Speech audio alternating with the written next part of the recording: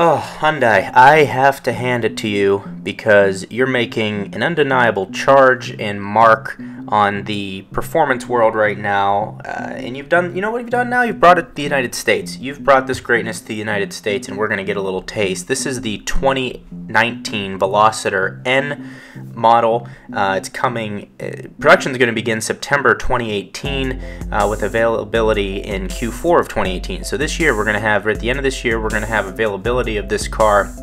And if you're not familiar with what's going on with Hyundai right now, basically they poached Albert Biermann, who used to be head of BMW's M division and is now in charge of Hyundai's N division. Don't get it confused.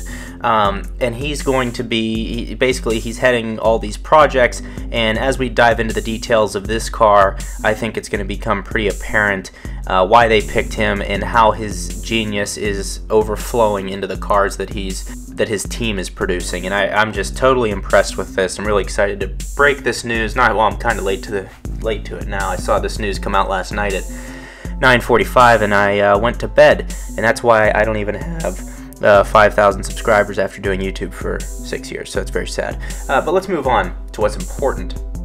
Let's start with the exterior of this car. We're going to go through the specs, we're exterior, interior, my opinion on it in the competition. So that's what we're going to break down in this video.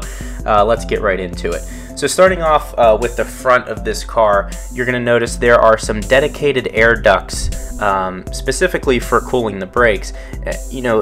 I'll show you the different angles so you can actually see that they are functional, but a lot of cars in this hot hatch segment, on pricing, let's just go to that real quick. I think this is going to be about a $26,000 car. I think it's going to be within $2,000 to $3,000 of that either way.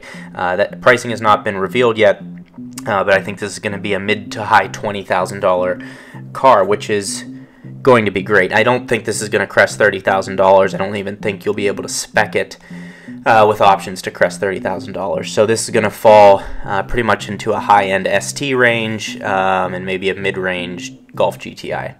But I don't think it'll touch Civic Type R. Alright, so back on to the exterior of the car. We're going to start with the grille here.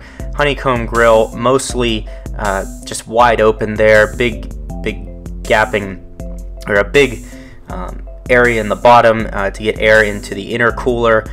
You can see the radiator up top, and there's even some ducts, almost like a diffuser just under where the honeycomb cuts off. Looks really nice. And then there's also the dedicated front air ducts for enhanced brake cooling. The wheels you're seeing here are 19-inch alloy wheels. 225 by 40 R18 wheels are generally the standard wheels, so I'm thinking these are probably 235. On the R18 wheels, you're looking at Michelin Pilot Super Sport summer tires, and on the 19s, you're going to have Pirelli P0s. So two very serious tires to be putting on a car priced like this, or supposedly priced like this. I don't actually know what it's going to be. I'm just guessing, but we all know I'm always right. So it's just, you can tell that, again, this is where Albert Biermann is coming in and saying, no, we are putting these tires on it. I don't care what it costs. This is what's right. This is what people are going to love, and that's what the people who are going to be buying these cars are going to appreciate. Again, a little detail that I think is excellent. And these wheels, this is almost like America's A45 AMG. Even though it's not an all-wheel drive car, it just, I mean, look at it from the side profile, the little spoiler off the back with the carbon fiber accent. I mean, oh, it's beautiful. I'm telling you, like, if this was out when I was looking for a Focus ST, I do not know which way I would have gone, to be totally honest with you. Okay, so yeah, I mean, looking at this picture here, kind of from a side angle, or like a front side angle, you have the red accents here, and I don't know what type of visual package this is. I don't know if everything's gonna have red. We don't know what colors they're coming out with, but the red brake calipers, you have these red little flicks or diffusers out on the front part of the car, and there's even these little inlets, these cuts that are dedicated, it seems, for brake cooling or guiding air to make it as aerodynamic as possible. And these little side cuts on the car that actually force the air around where it looks like a fog light would be down in that section. Is just cool to have this part of the front bumper that is separated from the car. I mean, I know this is stretching it, okay? But it reminds me, and just, God, don't troll me in the comments, but it reminds me of like the back part of a Ford GT. You know how it has that massive piece of whatever the cars make, carbon fiber, whatever, that stretches out to the rear wheel well. That's what it's separated like that. I mean, it's just a really cool feature for a car, this level of a car. Moving back again, the wheels, I just think these wheels look beautiful. They look like AMG wheels, two-tone with looks like brushed aluminum, and then the black centers, just very, very sharp looking. Down along the side here again with a black diffuser, and if you look, or black side sill, and if you look closely on the back corner there, where there's again another air duct, again this is pulling air just around the car to make it as aerodynamic as possible. There's the little N logo, something that an enthusiast is just going to appreciate. Lots of N's up the side of this car. I mean, you got one right there on the front, brake pad, and then the one on the back. BMW is always known for putting as many M badges all over their cars, and maybe Mr. Albert Bierman has decided that is the right thing to do, and I agree with him. I think they look great. Again, this is a Veloster, so it does have that quirky 3-door setup. So it's a 4-door hatch, which is weird, but it's not. It's cool. I mean, it's very cool. Plus, it actually helps shed weight. You don't have to put all the little components in there to have another door on the car, so it makes it lightweight. I'm thinking this is probably around a 3,000-pound car, which is a very safe estimate. If it was under 3,000 pounds, I'd be very surprised and happy, but we're just going to guess it's about 3,000 pounds. I haven't talked about the engine yet. We're looking at a 2-liter direct injection turbocharged, rated up to 275 horsepower, and I read it said rated up to, so I'm wondering if that's the overboost function, which a lot of cars have nowadays, which would run for 15 to 20 seconds at 275 horsepower at 6,000 RPMs, and then it has 260 foot-pounds of torque from, listen to this, from 1450 RPMs to 4,700 RPMs. I mean, 1450? Are you kidding me? That is so low. It must be a very small turbo. But again, I don't mind small turbos. I like the low-end torque and being able to get out of turns and not having to wait for that boost. And I don't want to wait for a boost on like a car like this, like a hatchback. In a Supra, it's a different experience. But this you want to have that low-end torque to pull out of turns, be able to zip around the city or wherever you're going. I think that's a good move, and that's what the Focus ST has as well. The engine compression ratio is 9.5 to 1. I don't have the slightest clue as to what that means. I always look at that statistic, and I didn't feel like looking up that information and faking like I knew what it meant in this video, so I'll let you let me know in the comments. Moving on, let's just jump to the back of this car. The back, like, you have to be kidding me. This thing is gorgeous. I'm losing my mind over here. It has, look at the spoiler. Let's just start up top first. The spoiler, it has these little carbon fiber accents on the side of it. I don't know if it's actually carbon fiber. The close-up picture kind of makes me think maybe, maybe not, I don't know. But then you have this little triangle up here, that little almost like F1 fog light up on top of the car, and the tail lights have the Aventador-like shark teeth design, the 3 slits coming out on the sides. Absolutely gorgeous. Again, the N badge on the right side of the trunk lid. And then you have the antenna on the back of the car that's already tucked like a shark fin. Just looks so well kept. And the spoiler is a 3 mount, but it has the 2. Maybe it's a 5-point mount. It looks like. I thought the 2 edges were floating there. But again, just looks functional. It's not overdone, but it's sporty to the person with the right eye. If you look down on the door, just off the side fender, you can see the cuts, the holes that are coming out the side, releasing air back toward the rear of the car, guiding it around the back of the car. Just like little details like that are absolutely beautiful and impressive. Just this car is very well thought out and put together. Another thing now, if you know, obviously you've all seen the Civic Type R. Let's look at this back plastic parts. Okay, so the bottom half of the car is really well done here, because you know we start in the front of the car with the bottom half of it having the black and red. It's very subtle in the front. Okay, you see the little black flare there in the front. Okay, now we move down the side of the car. It's a little more prominent. You're like, oh, there's a black, you know, side skirt on the car. Then you come to the back of the car, and pretty much half of the bumper is painted black, is black gloss, with, again, the red accent still flowing all the way around the exhaust tips with diffuser-like molding on the bottom of the bumper. And these little plastic parts where the Civic Type R is so faulted, because it has these massive plastic things slapped onto the back of it. And this car has the plastic. There's a couple, you know, there's those 4 little sections, but look how tastefully done it is. You don't even notice it. It looks awesome, and it's just very subtle. I'm very impressed with how they designed the back of this car. And additionally, the exhaust tips. How perfect are those exhaust tips? These are the type of exhaust tips that the aftermarket, if you're going to replace them, you're going to put on a tip that looks exactly the same, but it's louder or more free-flowing. You're not going to change the exhaust tip. And what I mean by that is the Focus ST comes with that center mount exhaust, which looks pretty good. But the aftermarket, almost every single aftermarket exhaust you see on a Focus ST is the dual outlet pipes like I have, the 4.5-inch tips. This just has like Focus RS back end, the dual outlets, and it's perfect. You don't need to do anything crazy. This is exactly what people want to see. If I owned this car, I wouldn't even be looking to do anything with the exhaust as a first mod. I mean, it's just so tastefully done. I can't compliment them enough on how this car looks, and I'm interested to see what you guys think in the comments. I know a lot of Focus ST and GTI people that watch my videos. I don't see how you guys can, there's not a lot of hate that can go around on this car. I'm just excited the hot hatch segment keeps growing, and this is such a good addition. The other thing that's great about this car is, again, it's pushing the portfolio. So Ford cannot just say, okay, we're going to have a 252 horsepower engine again with 273 foot-pounds of torque. No, they cannot do that. They have to match or surpass what Hyundai has laid out there with their US-bound N division and the Veloster. I mean, you can't just repeat what you've already covered. This is just a stunning car.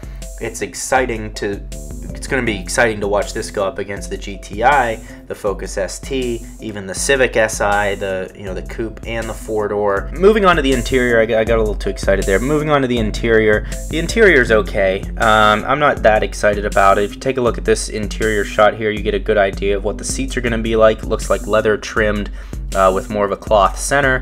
The steering wheel looks decent. I would have liked to have seen a flat bottom, but maybe this wheel is one of those small circular wheels like they have in the BRZ or FRS, and then I'd be okay with it. So that's fine. Honestly, the Hyundai badge kind of takes away from it. I wish they just put the N in there. That would be kind of cool, or Veloster, but again, branding, that's kind of a big thing, probably an argument they're never going to win. Keyless entry looks like, obviously, keyless start. The gauges look nice. I like that they're analog and you can probably switch the middle of it. And also on the interior, there is, as the revs climb, there's a sequential shift indicator that shows when you need to shift for best performance. So again, thinking about the driver. Additional driver aids here, as you can see on the screen. In the middle of this picture, it says suspension. Can't see what the fuck that says. Suspension, ESC, all that type of stuff. So it's going to have an adjustable suspension. Again, an area where the Focus ST is lacking, and they definitely need to pick up in the next iteration of it. But back onto the steering wheel, you can see this little checkered flag. It looks like that is race mode or track mode. It's just it's tastefully done. The interior doesn't blow me away. But at the same time, the exterior of this car is absolutely beautiful, and at the end of the day, that's what everyone else is looking at, and that is what you're going to be looking at as you're detailing it, cleaning it, appreciating it, and I just think they did a nice job. You know, with these types of cars, you can't have everything. They have to cut costs in some areas, and it sounds like the engine is in this car, the design that went into the outside of this car, that's where they spent a lot of the money. The shift knob is okay looking. Again, that's an easy thing to replace in the aftermarket, but I just think it's okay. Let's see it. Yeah, it's a 6-speed. Yeah, so I'd say the interior is not too exciting on this car, but I can easily overlook that for what it's like on the outside. Another thing that was extremely exciting to be reading about when researching this car was the high performance engine is backed up by a close ratio short throw 6-speed manual transmission, and it has downshift rev matching capability. I don't know if you'll be able to take that off, but I'm sure at some point you probably can.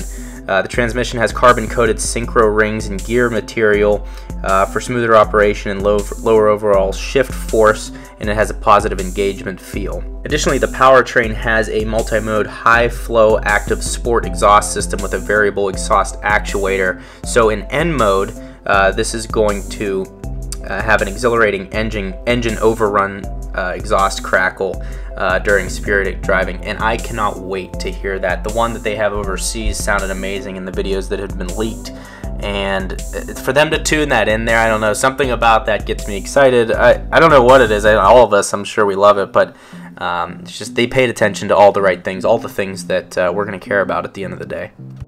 This is just, I mean, let's kind of wrap things up here.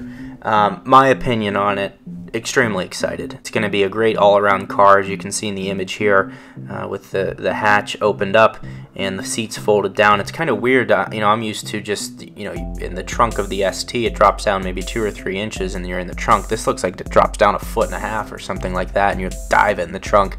I mean, but look at the back of this. Look at the open space to throw things in. You could throw a couple tons of topsoil in there and, you know, do whatever you need to do. You know, it's going to have multiple driver modes. We're going to have, let's see here, it has a normal, has a sport, has N, has eco mode, and custom, which is that one screen that we saw before where you can probably change the dynamics of different components of the car. I mean, it's an amazing car that they built here. Oh, I'm actually looking at some notes here. So here's the colors it's going to come in. Ultra black, chalk white, racing red, and N exclusive performance blue, which is inspired by Hyundai Motorsport. And the interior combinations are black with unique molding accent colors tailored to the exterior combination. So that's interesting. It'll flow kind of based on the exterior of your car and the colors and accents on the inside of the car. This is really something else that we have coming to the United States. In conclusion, this is going to raise the bar for the Focus ST, the GTI. I think the Civic Si is safe right now. It's kind of in a different division, but again, they're going to be looking. And really, what I think Honda needs to do to compete in this segment a little bit more is make an SI version of their hatchback Civic. You know, they have the Type R, I get it, but Civic hatchback in an SI would look very cool. The competition is going to continue to inch up closer and closer and closer. The Type R is the king of all front-wheel drive hatches, but look already where the next step down is, and that's, in my opinion, that's this Hyundai Veloster N. Is 275 horsepower, 260 foot-pounds, and the next thing that comes as far as power ratings would be the Focus ST in the United States, at least. I know in Europe there's some special edition GTIs, but again, that price range goes way higher than you'd be looking at a normal GTI, Focus ST, Civic Si, etc. So it's extremely exciting. Front-wheel drive cars continue to be produced. They continue to be exciting. They're, you know, the things like torque steer, which are commonly a problem with front-wheel drive cars, and understeer are being tuned out of these cars. It's truly amazing. It's a cheap platform, like I've said in previous videos. I can be nothing but excited and thankful that Hyundai is paying attention to this segment. They're bringing it to the United States, and as consumers, the best thing that we can do is buy the car. That's the best thing you can do as a consumer, is speak with your wallet. And I'm excited to see the sales just accelerate of this car. It's going to really help Hyundai as a brand. Their whole Genesis lineup is absolutely stunning.